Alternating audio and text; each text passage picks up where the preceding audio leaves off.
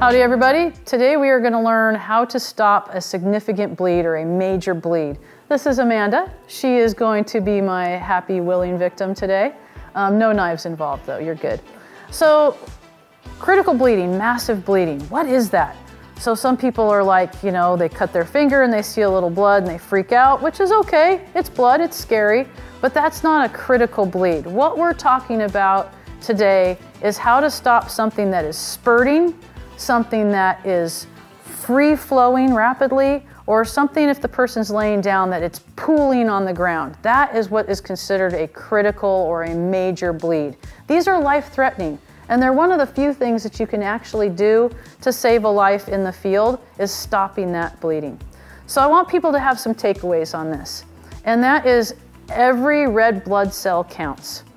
You want every red blood cell that you can keep inside your body to stay inside your body.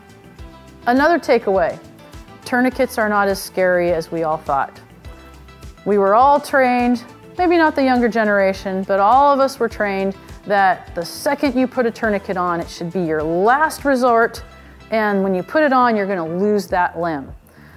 That's not true.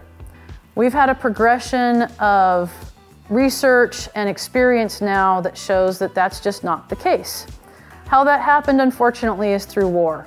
So World War I, World War II, when a soldier had a major limb injury, a tourniquet was put on, and it was hours and hours and days before they saw a higher level of care. Then Korea came along. We had medevac helicopters. We had medics in the field. Those medics were able to put tourniquets on or pressure dressings on, and that soldier got to a MASH hospital in a much shorter time than they did in World War I and World War II. Then we had Vietnam. All of these progressions, all of this training, now they're getting into a medevac hospital much, much sooner, and they started noticing we're not losing limbs anymore. That tourniquet did not mean automatically that you had to have an amputation. Then we had Desert Storm and Afghanistan, and they started actually studying this. So what those studies found is you can have a tourniquet on for up to 2 hours and have 0 tissue death to that limb. You can actually go even further than 2 hours. You might have a little bit of tissue death, especially around the site of the tourniquet, but the limb is still savable. Even more importantly, the soldier's still alive because that tourniquet kept those red blood cells inside their body where they could do their job of carrying oxygen.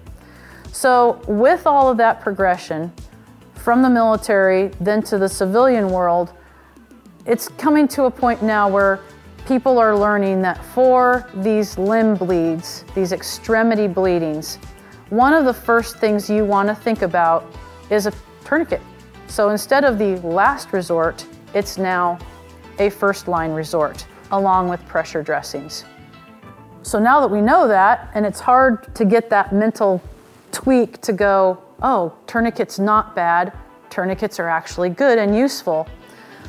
What do we do? What do we do with that information? What we do is if we come upon a situation where somebody has a major limb bleed, you want to look at what is an extremity bleed. So an extremity bleed is anything from here down and anything from here down, your extremities, your limbs, your arms, your legs. That is where you're going to put a tourniquet on. If you have a head wound, you are not going to put a tourniquet around their neck. That would be bad. So only the arms and the legs. So now we know the history of the tourniquets. We know that they're okay. What do we do if we have somebody with an extremity bleed? You want to deal with scene safety first. Is it safe for me to go in and take care of that person? You don't want to become another victim. So if they're under a car and it's precariously tweaking, moving around, you want to make sure that's stabilized.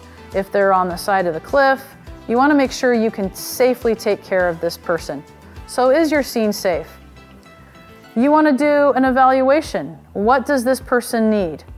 We're dealing with major bleeds right now, so that's what we're gonna focus on. So there's two major ways to stop an extremity bleed. One is with a pressure dressing, and the second is with a tourniquet. I want to talk a little bit about the pros and cons of each before we go into how to apply them. Pros and cons of a pressure dressing. These are a little slower to apply. It takes a little bit more time, and you have to recheck it a little bit more frequently than you do a tourniquet. What are the pros? The pros are you're not completely stopping the blood flow to that limb. So you don't have a time limit worry where you might have tissue death setting in. So those are the pros and cons of a pressure dressing. Pros and cons of a tourniquet. Very fast to put on.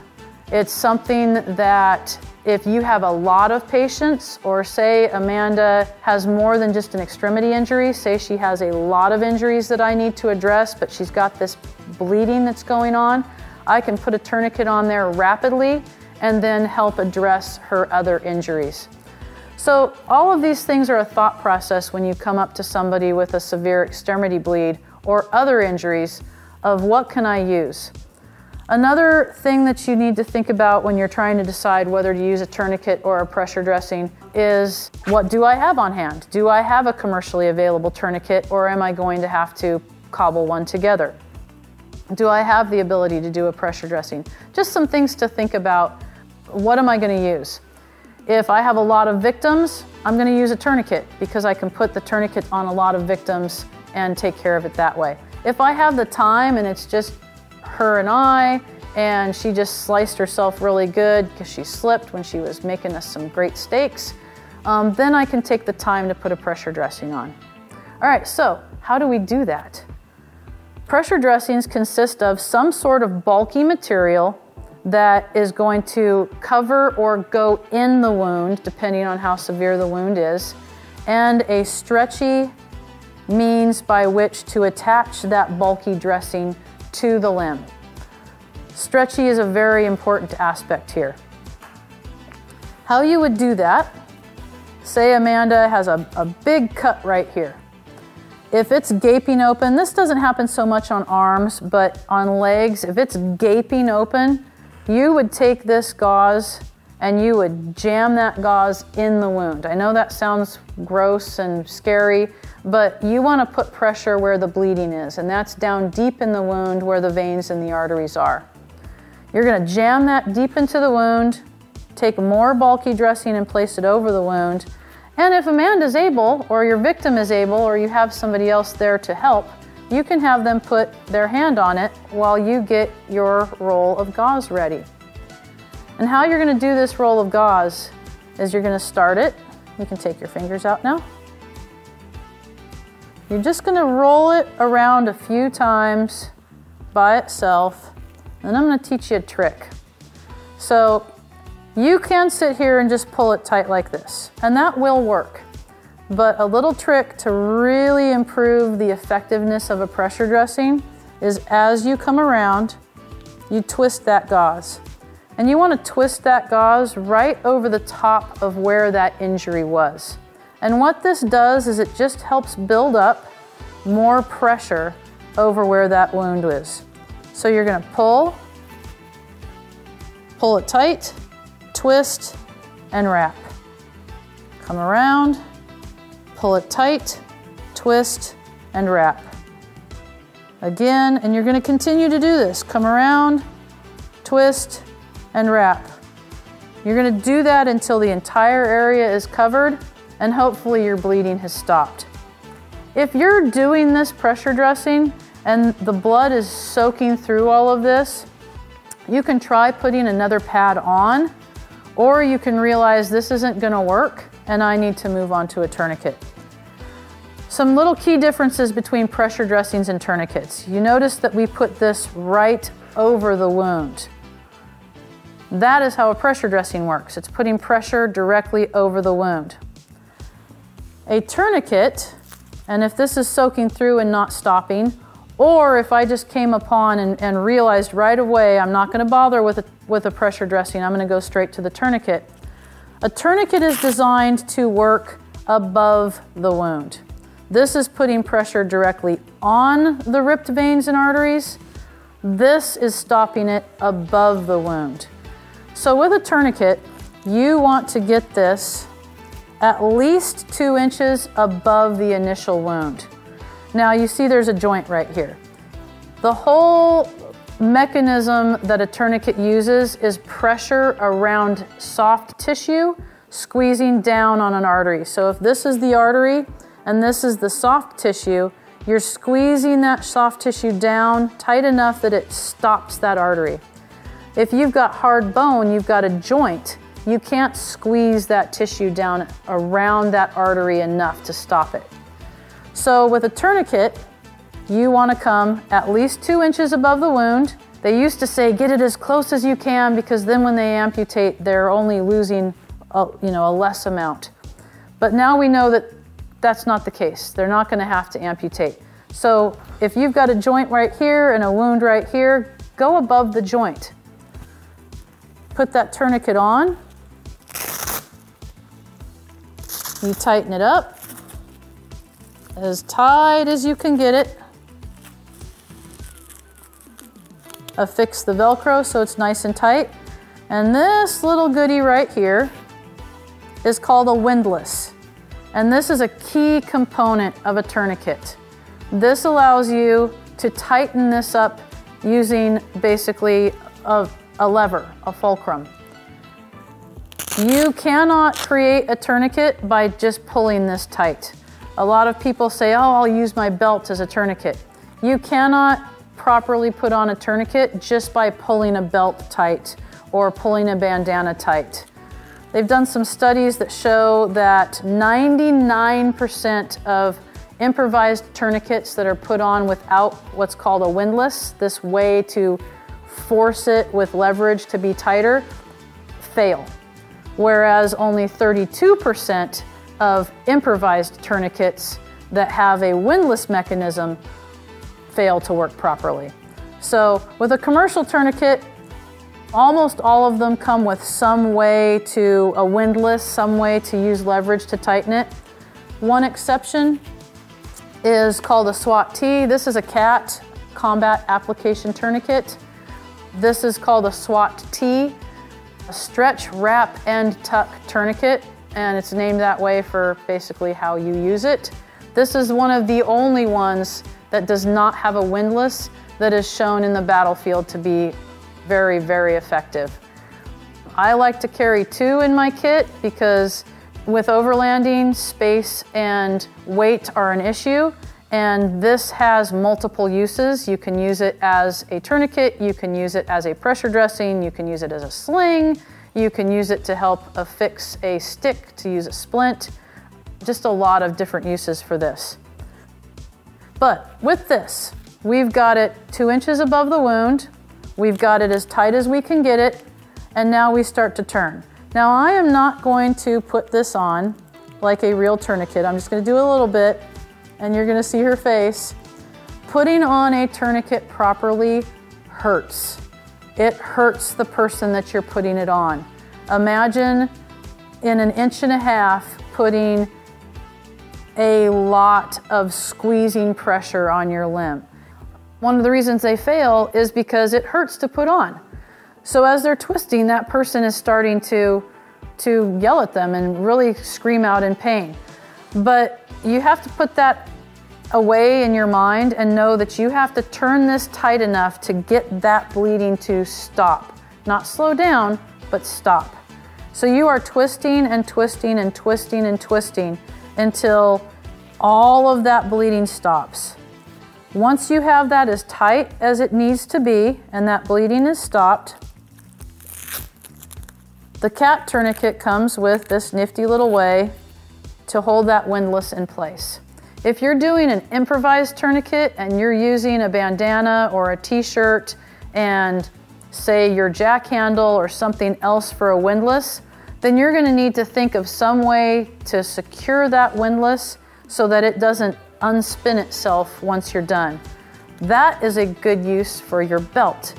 Put that on above and hold that windlass in place. So now I've got this tourniquet on. What are some of the things I want to do from here? Well, here's where you stop and you reassess. Is the bleeding stopped? Yes or no? If no, sometimes you might need to put on a second tourniquet, especially if you're putting a tourniquet on somebody's thigh, especially if it's somebody that's very muscular or very chunky. They may need 2 tourniquets. To put on a second tourniquet, you're just going above the first one. So if you have another tourniquet, you're starting out, for this particular brand, you're starting out, get it to where it's holding on itself. And then if you see here, these got little rectangles. If you leave it rectangle, then it's a pressure dressing. If you pull it tight enough that those rectangles become squares, now it's a tourniquet. And again, I'm not going to do this for real because it will hurt, but you just continue to wrap, pulling this each time to where they're squares until you get to the very, very end, and then you are going to tuck the end in. Now you're reevaluating again. By this time, your bleeding is stopped. Now you're going to reevaluate your entire patient. Is there any other injuries I need to address? Anything else I need to take care of? And very, very importantly, you're going to mark the time that you placed the tourniquet on and the fact that this person has a tourniquet on them. And this is the old school that everybody's heard about. You mark a T on the forehead with their blood. You can use a Sharpie or a pen or anything else, but if you don't have that, yes, you want to mark on their face that they have a tourniquet applied. Why do you want to do that on their face? Well, because they're probably going to be covered up with a blanket and packaged in some sort of litter to take out to further medical care. But something that any healthcare provider is going to immediately do is look at their face. Are they breathing? Are they talking? Are they conscious? And when they see a T, they're going to know, oh, okay, I have a major extremity bleed that I need to take care of. This person has a tourniquet somewhere, and we need to address that immediately. So this is all the progression of how to apply a pressure dressing, how to apply a tourniquet, the pros and cons of all of those things, and how to stop a major bleed.